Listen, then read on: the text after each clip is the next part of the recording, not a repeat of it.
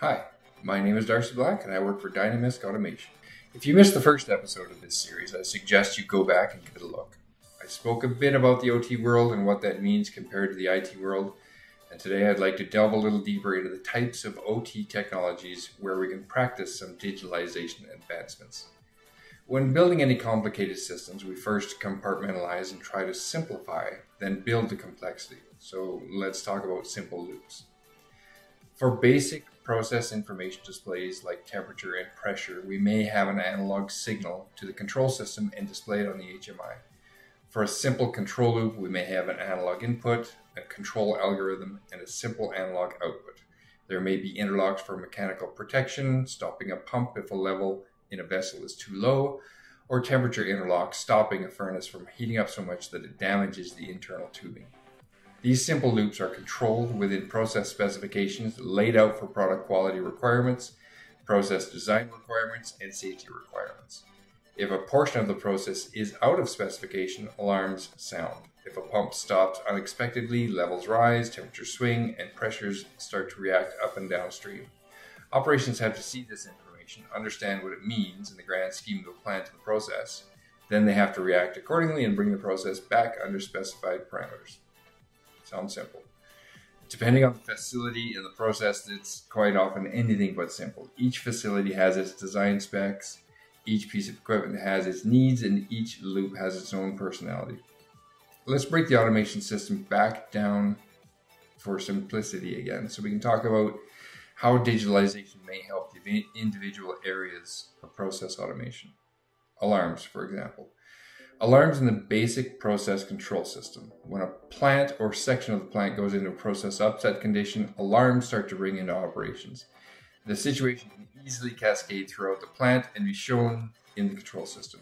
One alarm turns into 5 alarms, turns into 20 alarms, turns into 200 alarms very quickly, when we call this an alarm flood.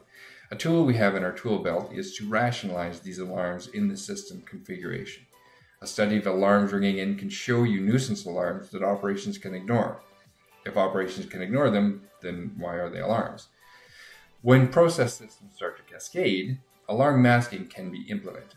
An operator doesn't need a pump tripped alarm followed by a low flow alarm followed by a low pressure alarm, all driven by the same pump stopping. At that point, they need one alarm that says the pump has tripped, and the rest of the alarms in that process system can be masked. This is a little more advanced application of digitalization where we can help the control system and operations, recognizing the scenario and prioritizing alarms appropriately. How about condition-based controls? Operators are often faced with the same decision paths multiple times in process controls. What I mean by that is, to control a level in a vessel, for example, they may need to control the inflowing product and the outflowing product. To keep it simple, we'll say that the outflowing product has 2 paths. One is to a flare and the other is to a vessel downstream. As the upstream vessel fills and reaches its optimum operating level, the outflow to the flare begins.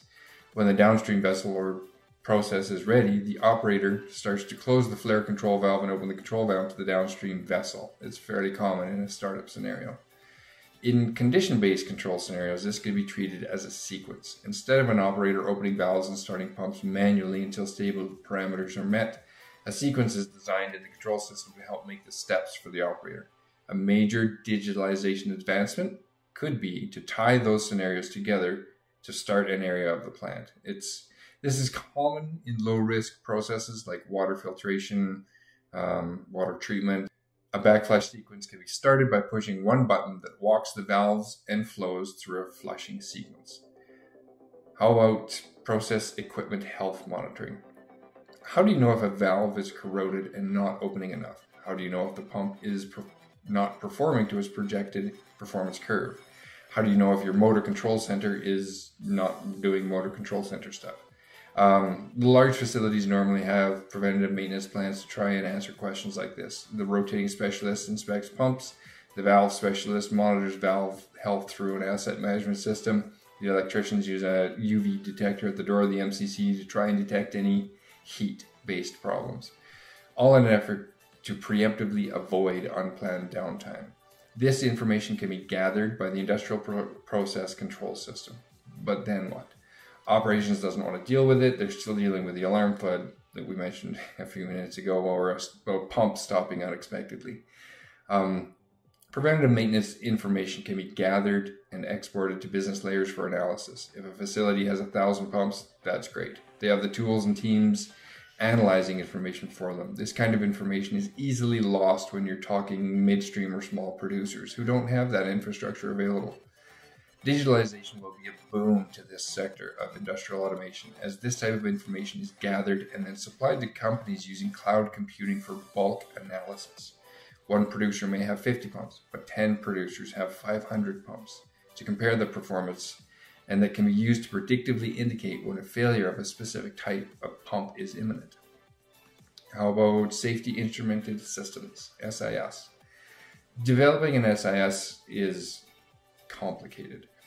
At a high level, you try to design the process safely. Keep temperatures and pressures within reasonable levels. Try to use chemicals and catalysts that are easier to control and less volatile. Then you use your basic process control system to keep things within safe parameters.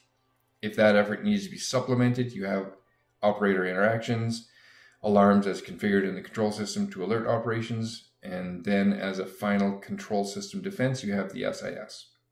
To establish the parameters of the SIS, you conduct a HAZOP, which is a hazard and operability study. Then you analyze the layers of protection that I just mentioned. At the SIS level, you now have what is lightly called a mountain of paperwork developed by a team of engineers. I have seen several examples in industry where that paperwork is complex and expensive to maintain. You have reasoning for alarm set points, reasoning for instrumentation selection, testing parameters for control elements like valves, and all of that is spread across a bazillion forms. But I'm being a little flip there, but the point is that it's complicated and creates a fair bit of work to maintain. Now fast forward 2 years when the design team has been demobilized. The site process safety team has the paperwork, but how does operations know when a transmitter A is bypassed for a maintenance activity that it degrades the levels of protection? And by what severity? I've heard of systems, but I haven't been part of the implementation yet. But these systems can tie together the HAZOP, the LOPA analysis, the operations, permitting practices, and the testing procedures and requirements of the SIS system, all into one system that can show operations when a safety system has been degraded enough that steps should be taken, or that risk in degradation has increased to levels that require intervention. That to me is pretty cool. Anything that ties that many layers of complexity or that many databases together to make things safer and help operations maintain the overall integrity of the system required for safety, I think is cool. Next time, let's get forward looking. Let's talk about AI, artificial intelligence, machine learning, and maybe some cloud computing to see if we can guess what we may be able to do in the future. Thank you.